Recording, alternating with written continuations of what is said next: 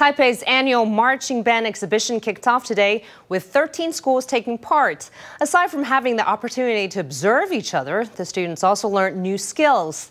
Taipei First Girls High School marching band and baton-twirling students gave a stage performance of the fairy tale Mirror, Mirror on the Wall, while Taipei Municipal Jianguo High School's marching band worked with its baton-twirling team to perform a ballet.